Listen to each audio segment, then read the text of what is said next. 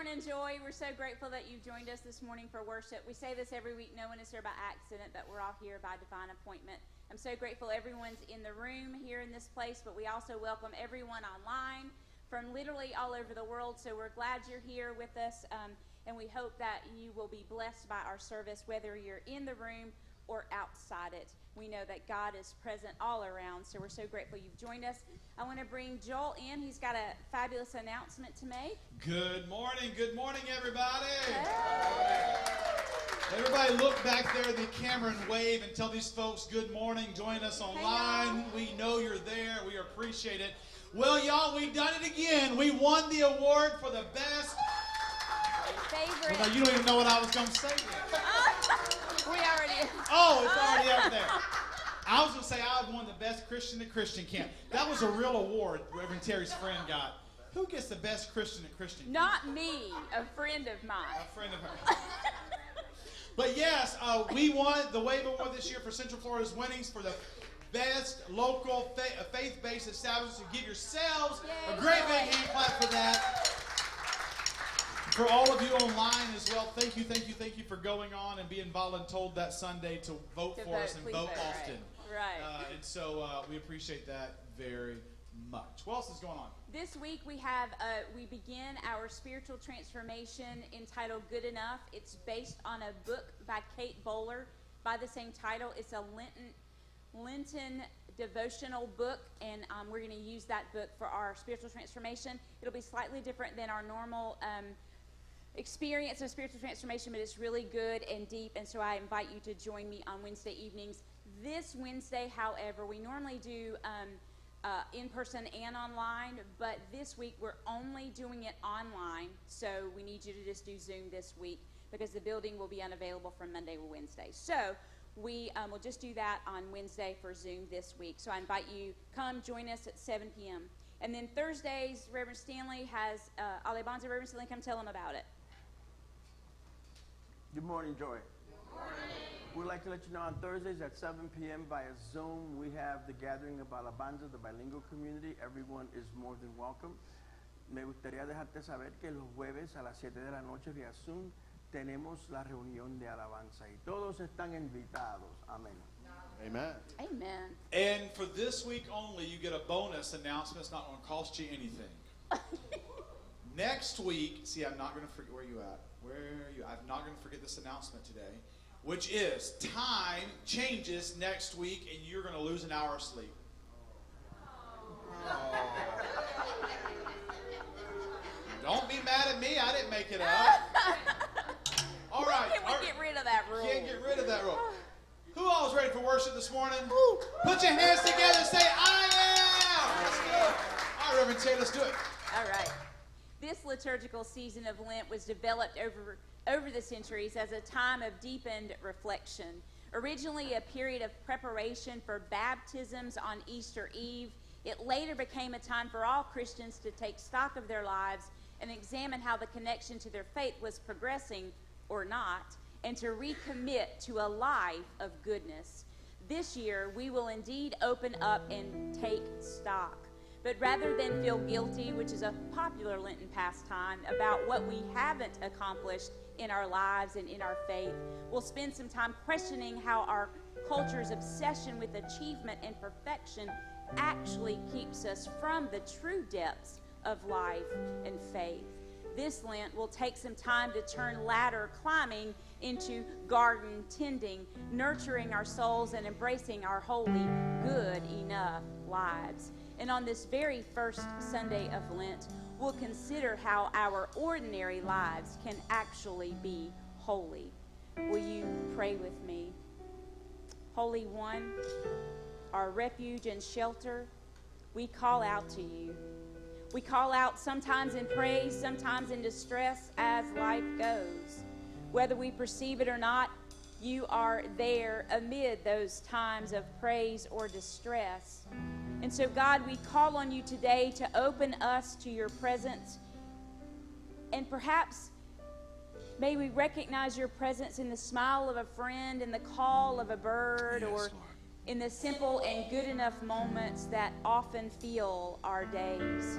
And so, Holy Spirit, we ask that you just anoint this special time of worship, that we set aside any and all things that might distract us, so that just for this few minutes we will take time to hear from you and to lift up our praises and our prayers and our songs and read your word and find some hope and healing therein. So, Spirit, have your way. Bless us, God. We ask this as we always do in the mighty, matchless, marvelous name of Jesus. Amen. Come on, would you stand to your feet with me this morning? All of you online today, we're grateful that you have joined us as well. Go ahead and turn that television up where you are.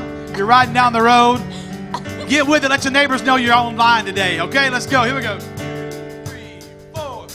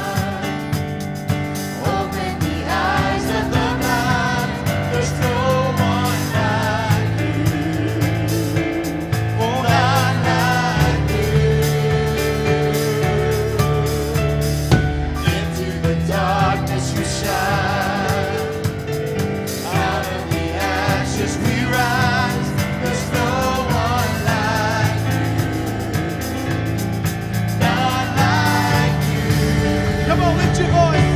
Let's sing it together. Our God is greater. Our God is stronger. God, you are higher than any other. Our God is healer. Awesome in power. Our God. This bridge says, if God is for us, then who can ever stop? Who can be against us? I believe that today. Let's sing it.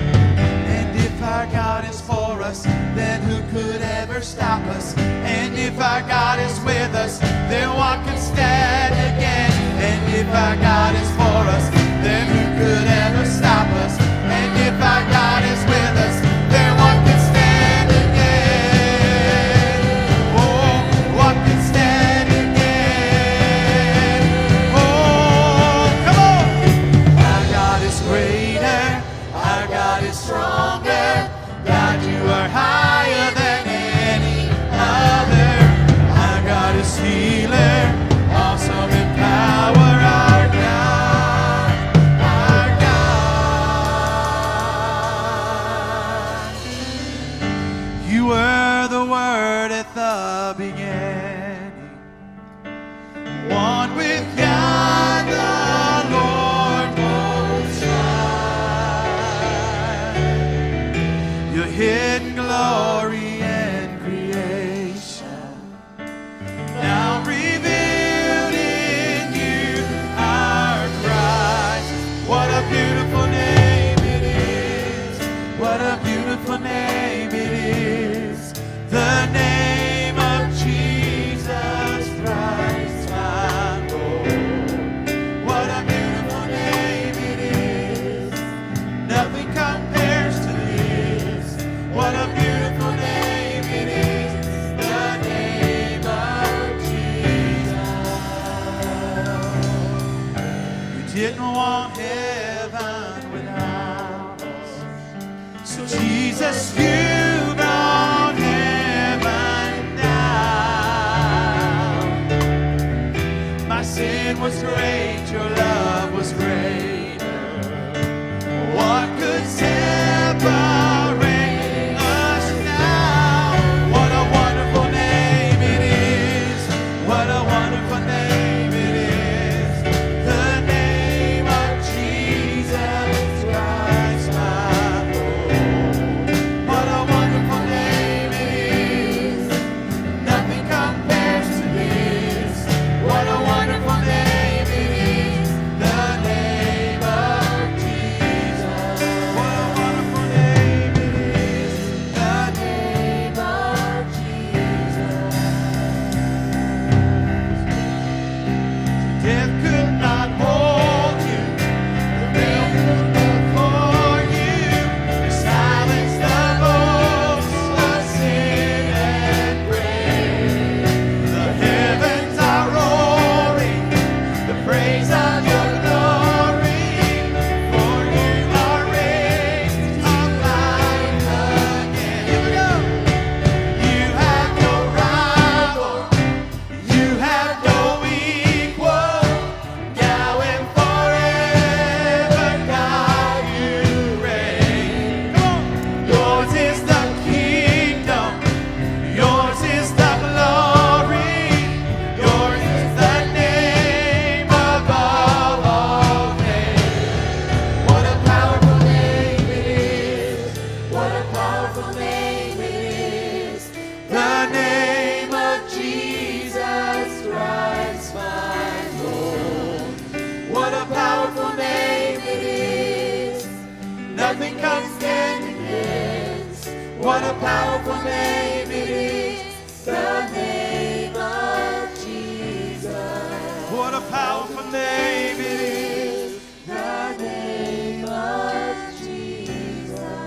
What a powerful name it is. The name of Jesus. You may be seated.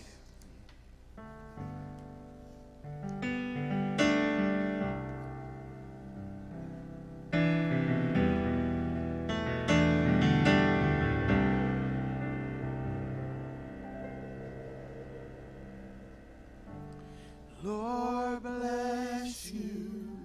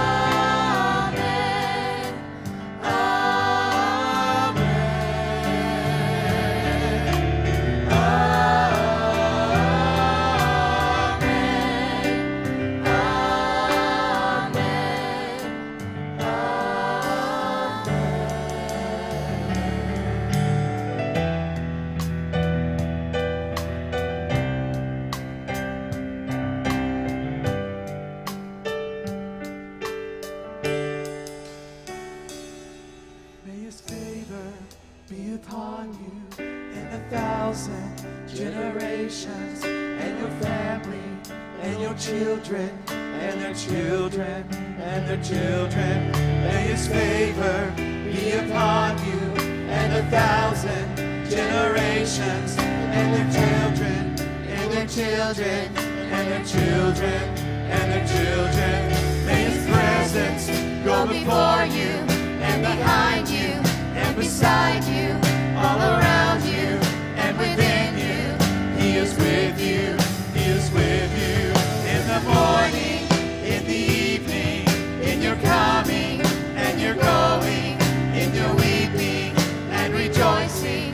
He is for you, He is for you.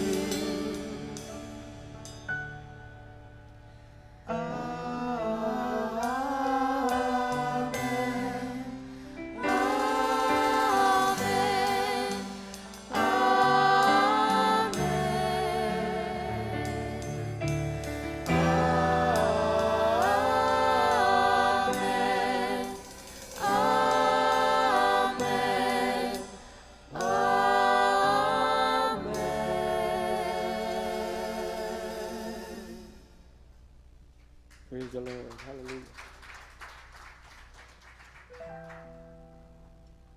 Amen. Good morning, Joy. As we get ready to do the prayers of the people, before we do, I would like to acknowledge and let the church know the passing of our beloved sister and family member, Consuelo Van Hassel, who's survived by her wife, Diane Van Hassel. Let us pray for them as they prepare. Her family is grieving for her. We'll remember her in our prayers this morning as she's entered into God's rest and is now before God's presence. Amen. Through all along our daily pilgrim race, our treasures small and very few may be, our souls are blessed with God's unending grace, and that is enough. Enough for me. Oh, that's enough for me. God's truth has set me free. The love of Christ has sanctified my soul, and that is enough for me. Our prayer script in this Lent season is written by an evangelist who wrote in the 19th century, Daniel S. Warner, a newspaper publisher and outspoken believer in sanctification, the movement toward perfection. He nonetheless penned this hymn, drawing on 1 Timothy 6, a text that reminds us not to slip from the desire to see one's family well fed and clothed, to see them more well fed and then clothed more than others. Embracing a good enough life means also embracing the need for the ordinariness of all lives to be good enough, cared for enough, sheltered, fed enough, loved enough. As long as this is not true in this world, we pray and work for justice. And so Warner's first verse is followed by an adapted second verse, turning our attention to the needs of the world. When food and raiment are not ever sure, and simple fare is hard to get for some, we work to share our goods with one and all. Oh, that's enough for me. God's truth has set me free. A love like Christ is meant for every soul, and that is enough for me. Let us pray. Almighty God, speak to us in this season of Lent. To know you is enough for me, God, and to walk with you. And as we pray for the prayers of the people this morning, we say the prayer that Jesus taught us while he walked upon this earth. Our Creator, who art in heaven, hallowed be thy name. Thy kingdom come, thy will be done, on earth as it is in heaven. And give us this day our daily bread, and forgive us our trespasses, as we forgive those who trespass against us. And lead us not into temptation, but deliver us from evil. For thine is the kingdom and the power and the glory forever and ever. Amen.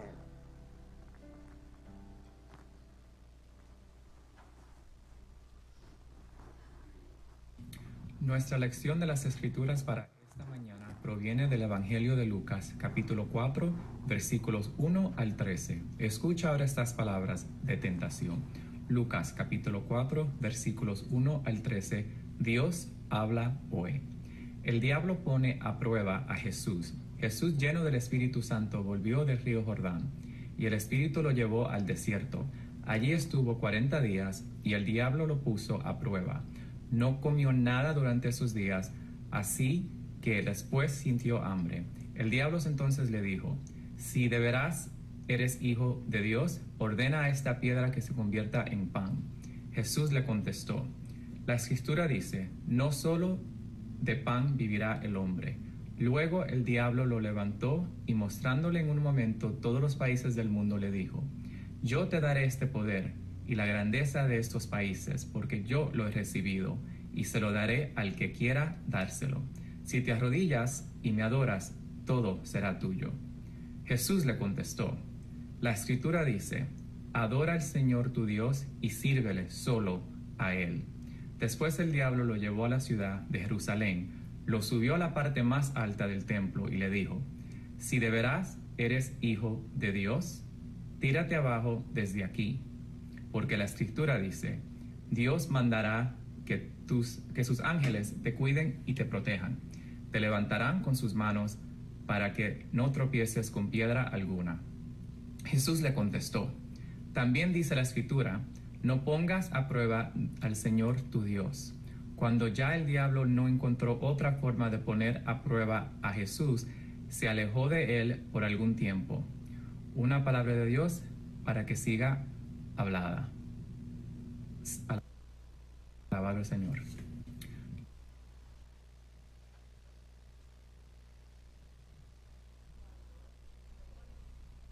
Good morning, Joy. Good morning, Joy. Good morning. Yeah, I love that. Our scripture lesson for this morning comes from the Gospel of Luke, chapter 4, verses 1 through 13. Hear now these words of temptation. This is going to be Luke 4, 1 through 13. Now Jesus, full of the Holy Spirit, left the Jordan and was led by the Spirit into the wild. For 40 wilderness days and nights he was tested by the devil. He ate nothing during those days, and when the time was up, he was hungry. The devil, playing on his hunger, gave the first test. Since you're God's son, command this stone to turn into a loaf of bread. Jesus answered by quoting Deuteronomy. It takes more than bread to really live. For the second test, he led him up and spread out all the kingdom of the earth on display at once. Then the devil said, they're yours in all their splendor to serve your pleasure. I'm in charge of them all and can turn them over to whomever I wish. Worship me, and they're yours, the whole works. Jesus refused, again backing his refusal with Deuteronomy. Worship the Lord your God, and only the Lord your God. Serve him with absolute single-heartedness. For the third test, the devil took him to Jerusalem and put him on top of the temple. He said, if you're God's son, jump. It's written, isn't it, that he has placed you in the care of angels to protect you. They will catch you. You won't so much as stub your toe on a stone. Yes, said Jesus, but it's also written, don't you dare tempt the Lord your God. That completed the testing. The devil retreated temporarily, lying in wait for another opportunity. A word of God that is still speaking. And thanks be to God. I love seeing folks that on the scriptures, oftentimes you see folks you may not see sitting around you. These are folks that are joining us online each week. And I love seeing that. So those that are online today, we'd love to have you be a part of that as well. Let's sing this. Let the church say amen. Let the church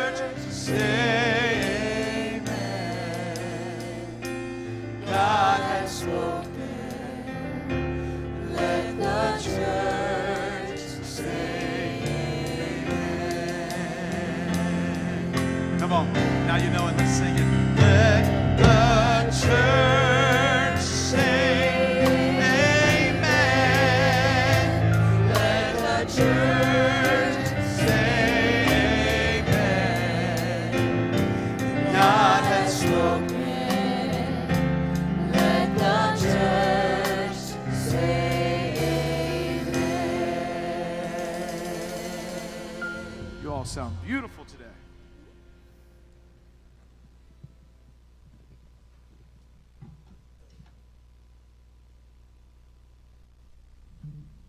Good morning. Honest questions, compassionate response. We find ourselves hungry for many things that we believe will bring us satisfaction. In today's gospel, the devil lays a bet that Jesus will jump at the chance for glory, fame, and the quick fix. Who wouldn't? But Jesus keeps up the pithy one-liners long enough that the tempter just has to slink away. What are the temptations that catch your ear? Is it singing out promises that your life should be more special than it is? What if ordinary life is already holy as is? Let us take a moment of silent reflection.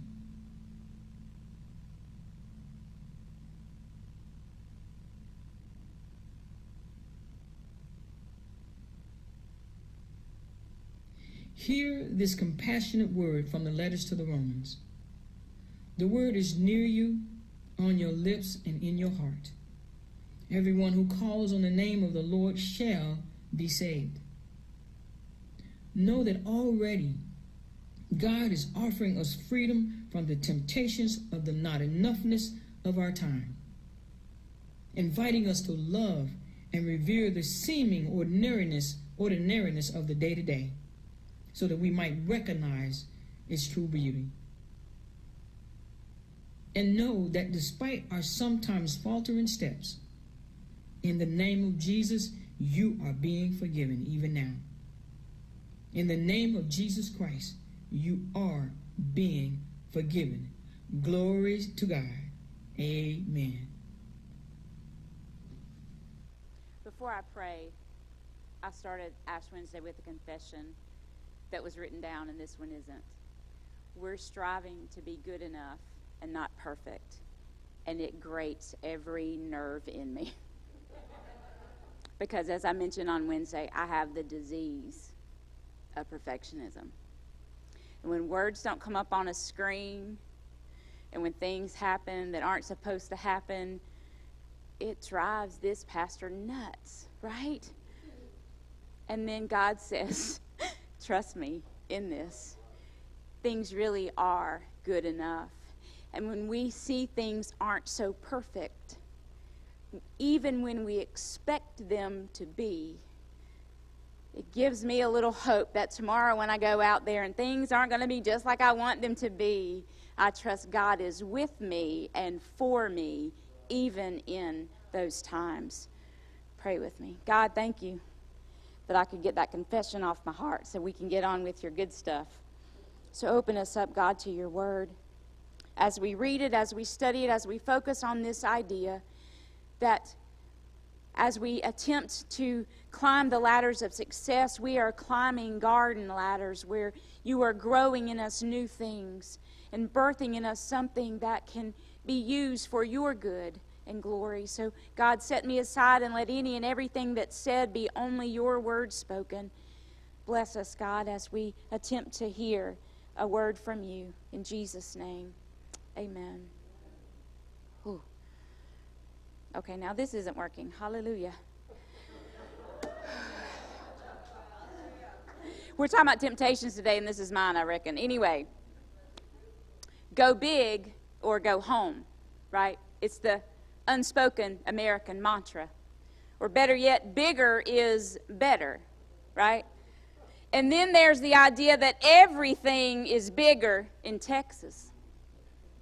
And that may be true. The trucks, the 12-lane highways, the bigotry.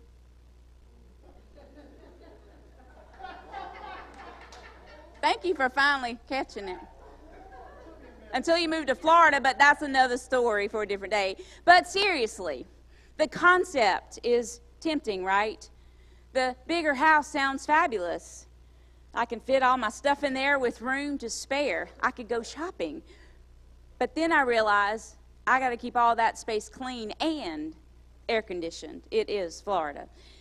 The bigger car is great, fits more of my friends, but it takes a lot more gas. And have you been to the gas station recently? Big can lose then much of its appeal, but does it? How can we embrace the small things in life while consistently bombarded by the bigger is better brigade? Saint Therese of France did. Having lost her mother to breast cancer when she was 4 years old, Therese grew up as an emotionally sensitive and spiritually interested child. As a teenager, she decided to become a nun, and she joined a group of contemplative nuns who lived sheltered from the world. And at some point during these years, she was diagnosed with tuberculosis. There was seemingly nothing particularly extraordinary about her life, except the remarkable way she chose to respond to it. When she learned that she would die from her dreaded disease, she made the decision that her ordinary life, with its limited scope and span, she died at the age of 24, that her life would be lived, her limited life would be lived with limitless love. She called this approach to life, even with the difficulties she would endure, the little way. She once wrote, "Love proves itself by deeds. So how am I to show my love? Great deeds are forbidden to me. The only way I can prove my love is by scattering flowers for love." Small acts performed with big love can change the world. We've seen it happen. Last weekend, I mentioned to some of you, I officiated a wedding of a lesbian couple. They had an intimate wedding in a quaint community center in a small town nearby. And as women with grown children and as a couple who had come out later in life, they embraced this idea of kind of doing things this time on their own terms, and so they broke some typical wedding protocols. And the best traditional breakaway was their choice for their flower girl. Instead of the typical female toddler in a lacy dress complete with crinoline and patent leather shoes and those socks that you turned down that had the lace on that itched you to death, oh my. Instead of that, they chose a 30-something gay male who wore a fabulous fashionista frock with some glitter-infused blue suede shoes. No kidding. And because they were taking this non-traditional approach, they hadn't planned on the basket with the flowers that the little girl would drop as she walked along. And they had just anticipated their flower girl would come down the aisle and just bring some cheer as he entered the room. He was merely to begin the processional as only his fabulous self could. And he would. If you knew him, you knew he was going to really just do that thing, right? So while the wedding party and I stood awaiting the entrance of the bride, moments before the ceremony, the venue was all glass on all four sides. It was except the back. It was just absolutely beautiful. And we were standing there waiting for the doors to open, and you're staring like, please let the doors open, please let the doors open. I mean, we're standing there for like 10 minutes, please let the doors open. And all of a sudden, we see the flower girl outside on the one azalea that had been blooming, just frantically pulling the blooms off of the tree. And of the shrub. It's not a tree, it's a shrub. Anyway,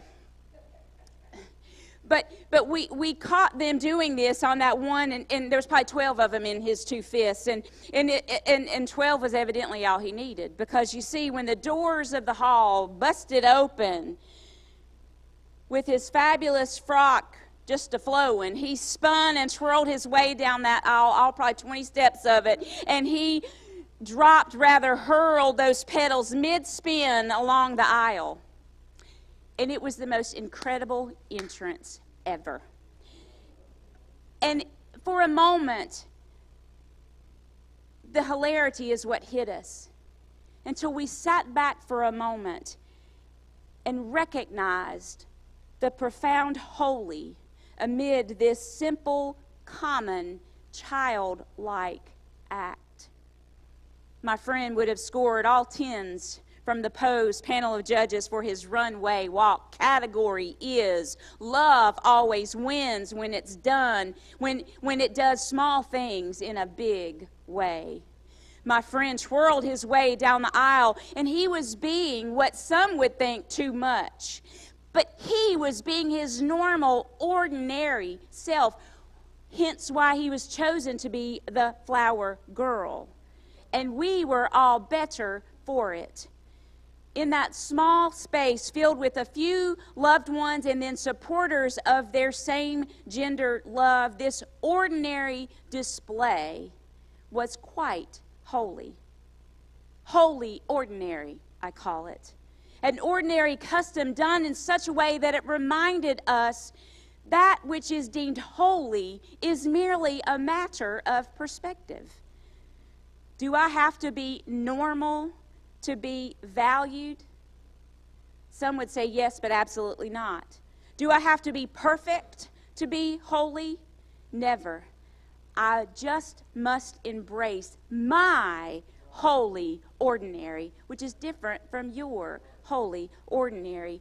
Yet we get caught up over this same temptation to buy into that bigger is better idea, and that for life to be good, it must be extraordinary. I believe this is similar to the temptations that Jesus faced in our scripture lesson for this morning. And in the wilderness, like Jesus, we often find ourselves hungry for the things we believe could bring us satisfaction, gratification, or fulfillment, or maybe all of the above. But remember, as the scripture opens, the devil places a bet that Jesus, like most humans, will jump at the chance for glory, for power, and for a quick fix. The devil made an assumption, and we all know what happens when we assume things, right?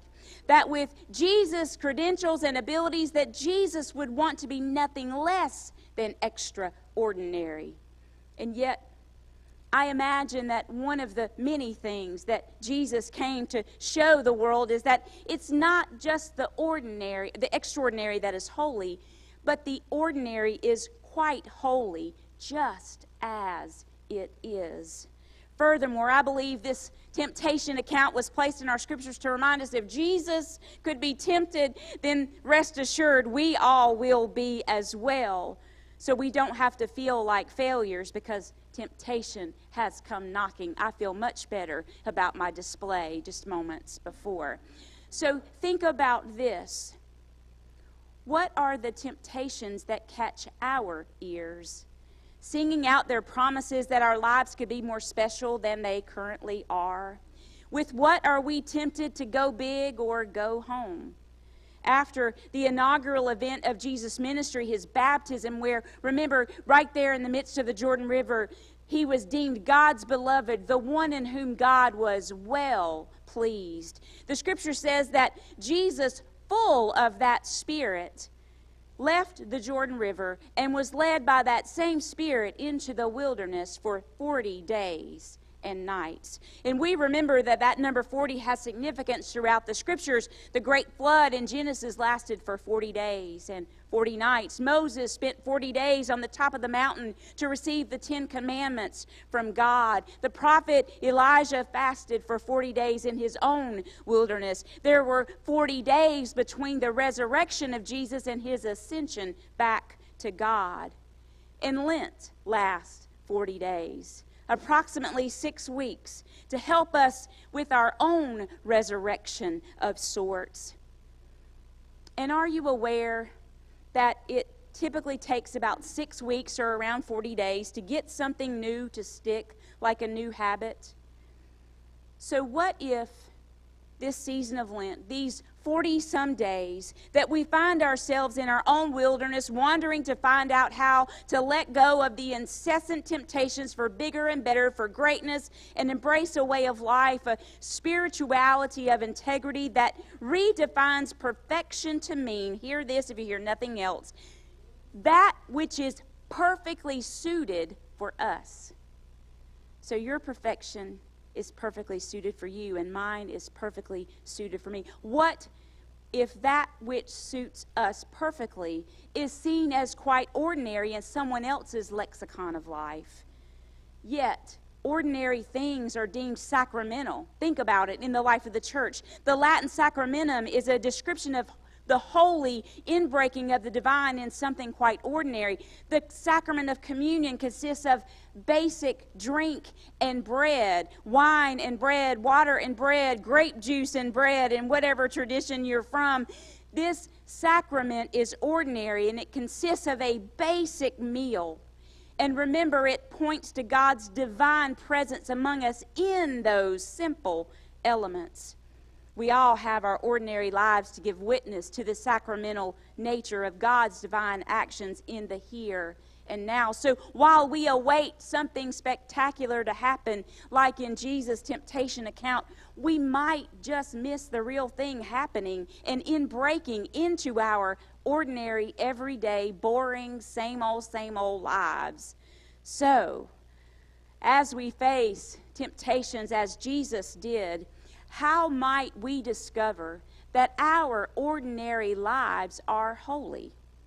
I would offer up that if we choose as Jesus did, we will find God taking our ordinary and changing the world through that ordinary life that you live. This is precisely, I believe, what Jesus did. And among the temptations that Jesus faced, here are the three choices that we too can make. We can choose glory or goodness. We can choose power or purpose. And we can choose the quick fix or the long haul approach. I want to begin with temptation 1, glory or goodness. Having fasted, remember, in the wilderness for 40 days, the first temptation the devil plays on is Jesus' hunger. It's like going to the grocery hungry. Everything looks good. Even the stuff you wouldn't normally eat looks delicious when you're hungry and when you haven't had something to eat.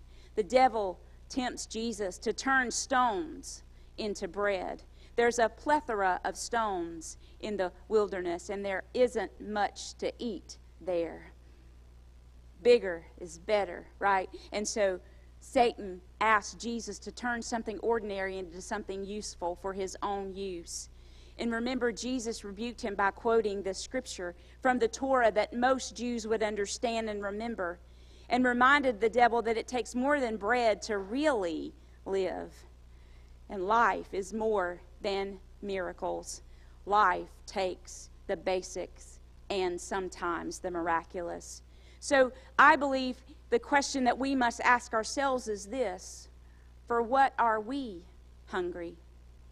Are we hungry for glory or for goodness? Can we survive without the miracles and live with just the mere basics of our ordinary lives? Weekly, we hold up the bread and we say, "This is Christ's body broken open for us." For me, I understand that this is the length to which love would go to ensure I know my life is worthy in all of my ordinariness. And that basic breads help me not seek glory, but to seek, like Jesus, to do good in the world for everybody and not just those the world deems good enough, just like Jesus had done. And when we are given the choice between glory and goodness, may we remember that ordinary lives are holy and choose to be the good we wish to see in the world every time we have the opportunity. Satan didn't stop with one temptation, because she never does. In the second temptation, Jesus was tempted with power over purpose. The devil, we're told, led Jesus up to the top of a mountain and spread out all the kingdoms of the earth on display and declared that all of these things were Jesus's in all of their splendor, to serve Jesus at Jesus' own pleasure. The devil claimed he oversaw them all and he could turn them over to Jesus if Jesus would switch his allegiance from God to the devil. And remember, Jesus refused that offer again, backing up his refusal with the word from the Torah: worship God and serve God with single-heartedness.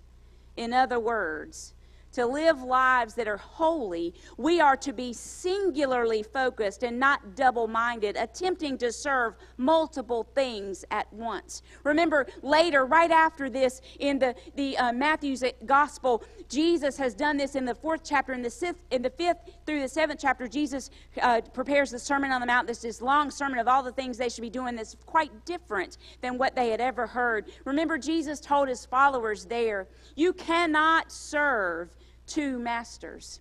Either you will hate the one and love the other, or you will be devoted to the one and despise the other. You cannot, Jesus concluded this passage from Matthew 6. In this instance, he was saying you can't serve both God and money.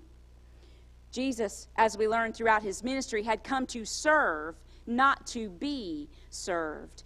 Jesus had not come to get, but to give. His goal was to fulfill his purpose, not to demand and display his own power. He understood his purpose from the beginning. So I'll pose this second question for those of us who have gathered here today to understand how our lives, our ordinary lives, might be holy.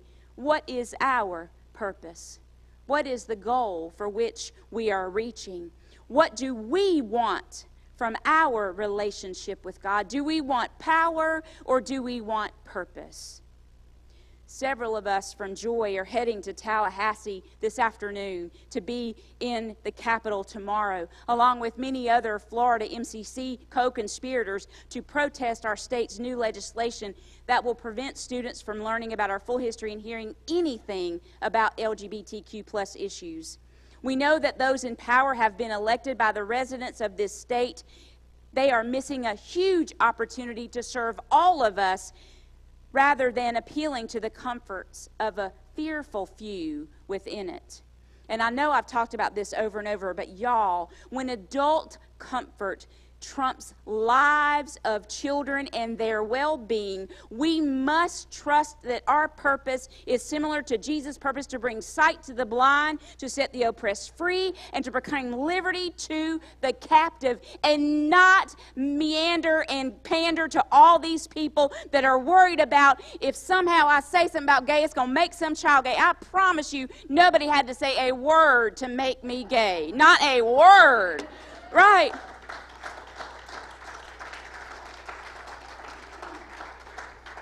But if they did, praise the Lord. I want God to use us for God's purposes. So pray with us that God will do just that this week, tomorrow, in our state's capital. We are following Jesus' example and choosing purpose over power by insisting that those in power serve a higher purpose, just as Jesus did and would continue to do and will do through folks like us.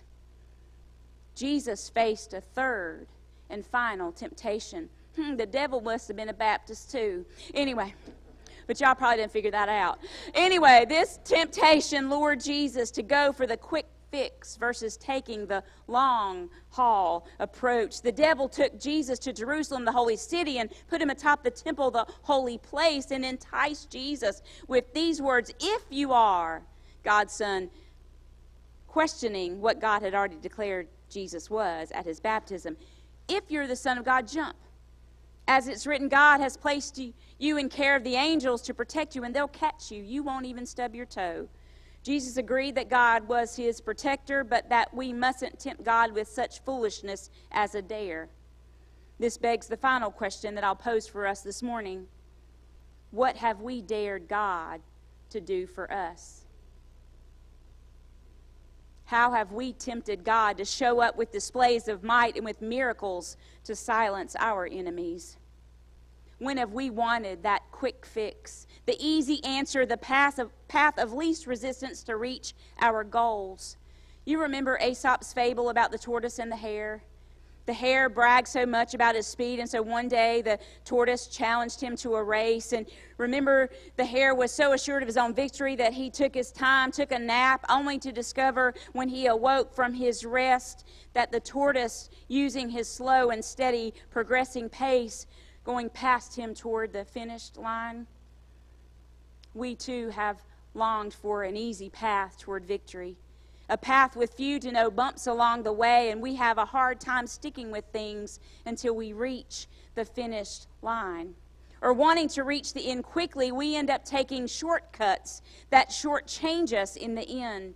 In this vein, we want to rush toward our goals to reach perfection and the extraordinary, and often miss the point that our daily ordinary lives are holy, and that in doing the next right thing, we can continue every single day to make the ordinary holy in our lives. On Friday evening, Kim and I were flipping through and trying to find something to watch on Netflix, and we saw a movie that had Melissa McCarthy in it, and, you know, of course, that's going to be funny, so, oh, yeah, let's watch that. And it also had Bill Murray, so, you know, my goodness, it's got to be great, right? It was entitled St. Vincent. It wasn't a comedy. Get your tissues if you want to watch it, but I highly recommend it. Melissa, I don't remember her name, Melissa McCarthy and her son move in next door to an old man named Vincent who is really down on his luck. He drinks too much, he gambles too often, and he hangs out with women of the night on the regular. And in a bind, McCarthy's character needs this neighbor to watch her kid. Her kid had been given a cell phone and the keys to the house and was told to go home after school and get his homework done, and then his mom would come home later and cook them dinner and all that. And the kid got bullied his first day of school, because that's what we do to the new kid, right? And they took his clothes. He wore a uniform, and so he only had his gym clothes on, and he didn't have his phone, he didn't have his keys, and so he needed the neighbor to help him, and the neighbor invited him in. And so when the mother came home, they agreed that the man, Vincent, was needing some money, and so he charged her $15 an hour to watch her son after school. And this would give him some money and give the kid a place to go.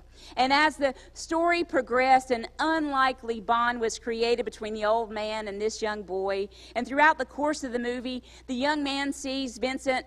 He takes him to the racetrack where he's gambling. He takes him to the bar, and the kid is sitting at the bar. You know, all things you're not supposed to do with a child, and all these other places.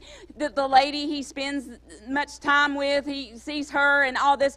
Anyway, but he also sees Vincent going to the nursing home and visiting his wife every afternoon, and taking her laundry home to do her laundry at home because only he knew how she liked it just so.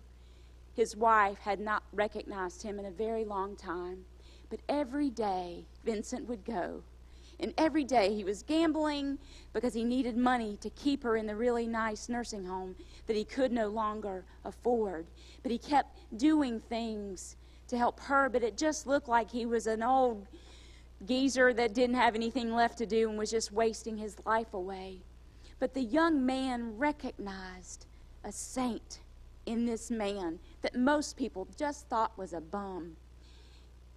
And so in his Catholic school, they were invited to do a study of the saints, and then to finally recognize a saint that lived among them, and then present a story about this saint. And this young boy talked about St. Vincent. And the man's life was changed because a little boy saw an old man who had lost everything. His wife died in the midst of the movie while he was in the hospital having had a stroke after the bookie had come to try to take money from him and it was going to steal his wife's belongings and stuff. It was messed up. Vincent has a stroke and is in the hospital when his wife dies. He doesn't know for weeks that his wife is dead. And he picks up her belongings, and everything, including her ashes, are in one box. And he brings it home. But the kid recognized something in an old man that nobody else could see. And when he told the story of St. Vincent, everybody saw this ordinary life was something quite holy. Saints, look around. Holiness is all around you, doing everything they can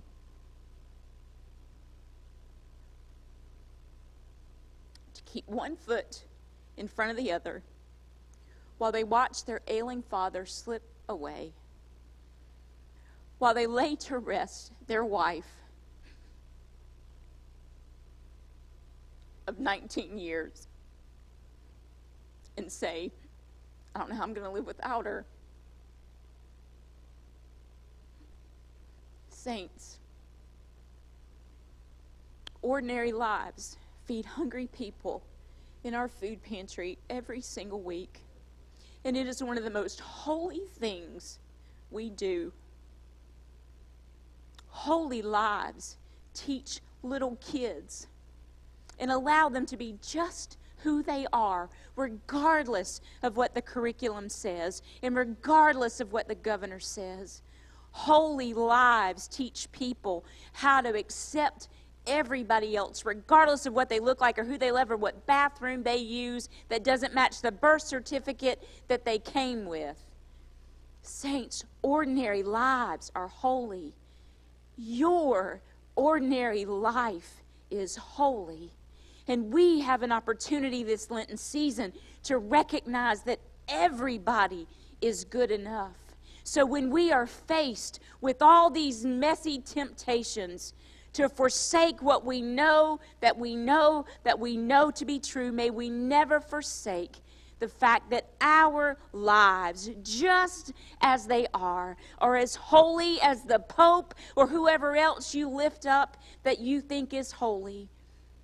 And may we recognize in everyone that holy. I want to spread flowers everywhere I go, just like St. Therese did and just like my friend did at that wedding, and surprise everyone with ordinary holiness. May this be how we approach this Lenten season and every temptation we face. Ordinary lives indeed are holy in the name of Jesus. Amen.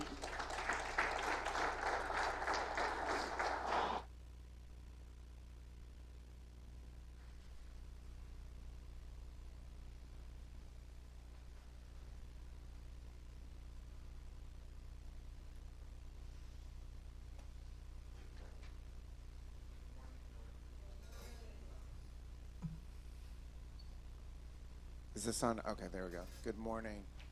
I don't know about you, but I'm thankful this morning about my ordinary life. What about you? After hearing that, and what came to mind this morning, I had remarks that I was going to make this morning, but when I came in and I saw that good enough up there, it really made me think about joy and what joy means to me. But think about what Reverend Terry said about those folks that are going to Tallahassee to talk with our political leaders about the fact that young people are good enough. That's right. And they need to be their authentic self. And we as adults need to get out of the way. And I think about this church and I think about our trans and non-binary community, and they're not even striving a lot of times just to be good enough. They want to be safe. They want to have a safe place where they can begin to be good enough. And so I'm just really thankful for joy. And I have a couple of announcements before we take our two offerings. March 20th at 11:30, we will have a special congregational meeting right after church. We're going to talk a little bit about the sale of the Page House. And we have another opportunity that has been put before the church, and we want to share that with the congregation. So you'll get an email today from the church around that special congregational meeting on the 20th. So please plan to attend. Those of you online, you'll be able to attend online as well. Secondly, starting tomorrow, we will be tenting the property and fumigating and getting rid of any critters that are in this building. But as you know, we have storage in the Page House. We have chairs and stuff. And we want to bring those over here today so they can be in the church, so that when we tent and we fumigate, they can be fumigated as well, so that we don't move things from the Page House once we sell it to here and get more critters. So if you can help us after church, we would appreciate that. So today we have two offerings. The first is our general offering. Up on your screen, you see the different ways that you can give. For those of you online, those of you here in the sanctuary, you can give through your envelopes. There's a kiosk in the back. Our second offering is for our Love Wins Ministry and Building Fund. And again, that helps us so that with all of our imperfections, we have a place to go, to worship, and to be good enough. So would you pray with me as the ushers come forward? Lord, we just thank you today that our ordinary lives are holy, and that you allow us each and every day to be ourselves, to be our true, authentic selves, and to know that we are good enough, and that through joy, we can share that good enough with our community through our social justice, through feeding the hungry. Lord, we just thank you. We thank you. In these words, amen. What a beautiful name it is. What a beautiful name it is. The name of Jesus. What a beautiful name it is. What a beautiful name it is. The name of Jesus.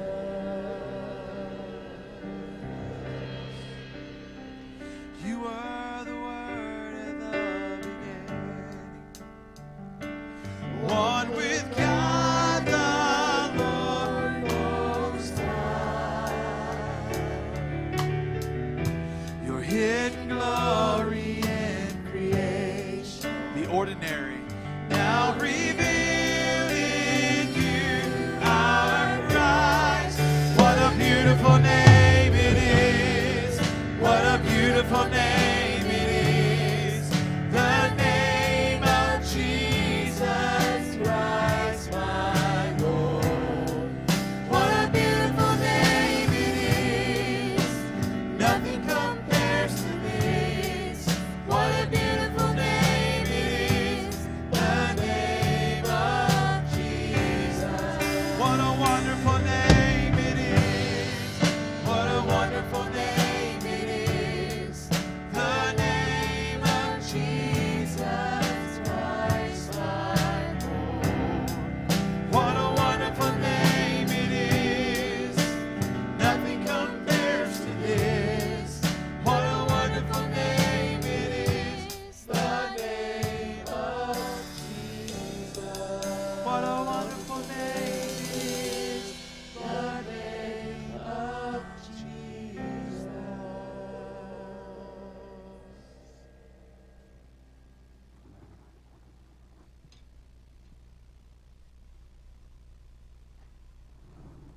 Amen.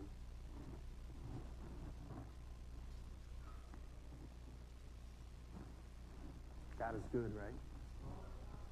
That was a great word, Pastor. Thank you. It was good to know we can be ordinary. Amen. This morning, as we reflect on the message that ordinary lives can be holy lives, let us draw near this table on the first Sunday of Lent, reflecting on what God is trying to tell us. As the LGBTQ family of God, let us let go of those painful paradigms that so many in our community try to hold on to for dear life. Having the perfect body, driving the perfect car, or living in the most prestigious zip code. Let us learn that God has called and loved us just as we are. So draw near to this table, Holy One, knowing that God has made you exactly like you are, and that in ordinary life, let us find our holiness in the breaking of this bread and the drinking of this cup. And during this season of Lent, let us say, God, I want to know you more, and I want to love you more. Eat of this bread and drink of this cup, for God has welcomed you into the family and has called you beloved. So let us draw near to the table of the Lord and reflect on that moment in that time when he gathered with those that he loved in the upper room. our Lord Jesus took a piece of bread, knowing that he was going to the cross to die, looked at his loved ones and said, "This bread represents my body." And he blessed the bread and he broke it. Said, "Given for you. Whenever you come together and whenever you break bread, remember me." In the same manner, our Lord took a cup, and after blessing the cup, he passed it to the others that were in the room and said, "This cup represents the covenant between God and you. This cup represents my blood that I shed for you. When you eat of the bread and you drink of the cup, you proclaim my love until I return back to this earth." Let us pray. Almighty God, we thank you for these elements that are before us. And in this holy season of Lent, we bless them in the name of the Parent, the Son, and the Holy Spirit. And we pray that they will be for us the body and the blood of the living Christ. Amen. Hear now these words of communion blessing. Your life is ordinary, just as it is. And so as you face the temptations of your life for more, for thinking your life has to be extraordinary, you have to be called of God as a minister to do God's work. You do God's work everywhere you go and whatever you do. Lives are indeed holy in the name of Jesus. Señor, recibe hoy estos elementos de comunión. Y si hubiera algún enfermo, tú lo sanes. Alguno triste, desconsuelo. Si hubiera alguno en necesidad, tú suple la misma con tu poder y tu presencia. En el nombre de Jesús oramos. Amén. Amen. These are the gifts of God, and they are for the people of God. Thanks be to God.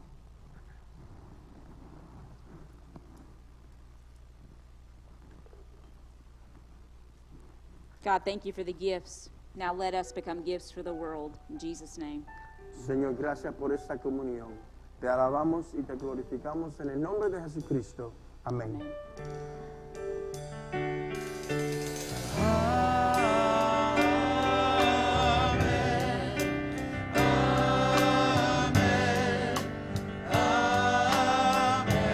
Would you stand with us today?